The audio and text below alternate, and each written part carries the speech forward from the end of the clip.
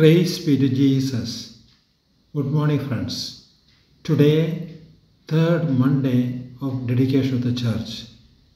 Readings are Hebrews chapter 13, verses 9 to 16, Gospel of St. Luke chapter 11, verses 1 to 4, the Lord's Prayer.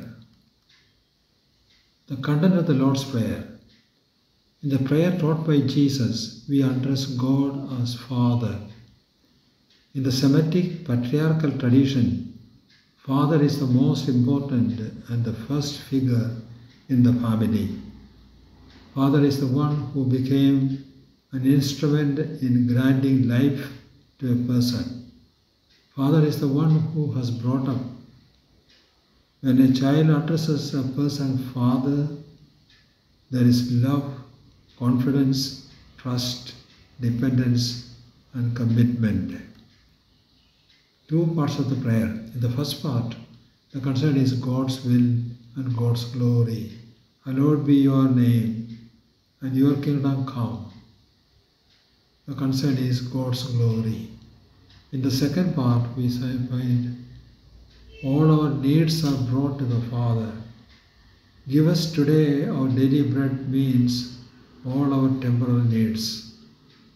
Father takes care of them. Now, two important needs are presented. Spiritual needs. The need for forgiveness, reconciliation, and peace.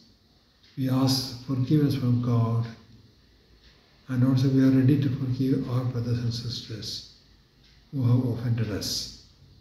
The key word is forgiveness. Once you are ready to forgive sincerely, then reconciliation is possible and peace would follow. The need to be delivered from the snares of the evil one. That's the next need. The need to be freed from the snares of the evil one, and then to be freed from the treachery of temptations. Let us pray. Father, hallowed be your name, your kingdom come. Give us each day our daily bread, and forgive us our sins, for we ourselves forgive everyone indebted to us, and do not bring us to the time of trial. Amen.